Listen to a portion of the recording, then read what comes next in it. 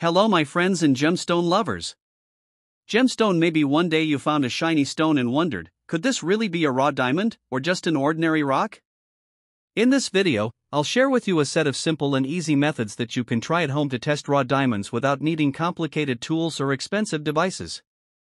The first test is the hardness test. As we know, diamond is the hardest natural substance on Earth. So, if you try to scratch a piece of glass with the stone and notice that the glass gets scratched while the stone remains unchanged, that's a strong sign it could be a diamond. The second method is the fog test.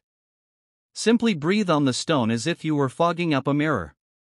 If the fog disappears within about 2 seconds, that's a good indication it's a diamond. But if the fog stays longer, it's most likely another stone such as glass or quartz. The third method is the water test. Drop the stone into a glass of water.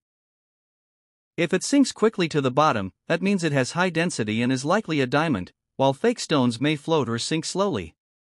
The fourth test is the transparency test.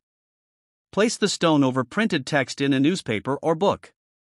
If you can clearly read the letters through it, then it's not a diamond, because real diamonds refract light strongly and make it hard to see what's underneath. These tests are not 100% conclusive, but they give you a good first impression of whether the stone in your hand is worth further examination. And in the end, if you want to be completely certain, I recommend visiting a gemstone expert or a specialized laboratory. Don't forget to support us by subscribing to the channel, turning on the notification bell, and liking the video thumbs up so we can keep bringing you more knowledge and secrets from the fascinating world of gemstones.